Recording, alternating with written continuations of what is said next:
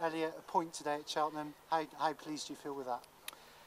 Yeah, we're pleased. Obviously, coming away from home against top of the league to get a point is good, but we missed a penalty and had a few more chances, and I felt we were on top of the game, to be honest. But point's a point, and we'll move on.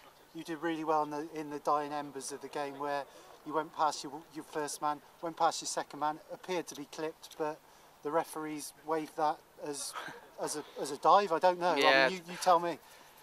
If I'm honest, he clipped me the first time. I stood on my feet, and then I think the lad Pell's coming through the back of me. I've just gone over. There's a certain penalty for me, but he said I've dived, and he hasn't booked me for some reason. So I'm not really sure what he's doing there, to be honest. No, it would, like you said, it would have been nice to have, that would have been a penalty and possibly snuck a 2-1 win. Yeah, of course. Yeah, that would have been unbelievable. But like I said, we'll take a point here. It's a difficult place to come. They're a decent side, and if I'm honest, I think we equipped ourselves very well throughout the game. Yeah, it's two top of the table teams, and probably come the end of the season it's going to be a similar thing. You may even play each other in the playoffs, who knows? Yeah, you don't know. I mean, we just got to keep getting those points in and keep getting results like this. The effort we put in today was phenomenal, to be honest, throughout the team, from the back four up to the front lads. But if we go away to teams like this and get a point and obviously win our home games, and we won't go far wrong. How did you see the first half? I thought you started very brightly.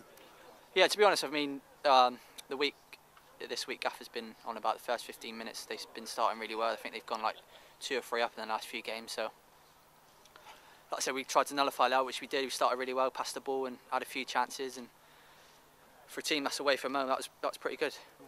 Harry Pell got their goal with a skidding free kick, which the manager was disappointed with the defending there as it broke the wall. But the team bounced back so quickly.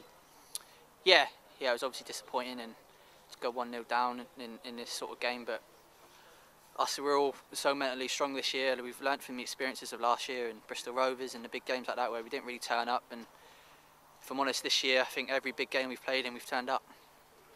And Darren Carter popped up with the equaliser, gets into those little pockets, and it was another sweet finish from Darren. Yeah, his quality does. You can see he's played at a high level, and it's great to have him here because people like myself can learn off him. Okay, cheers, Elliott. Top man.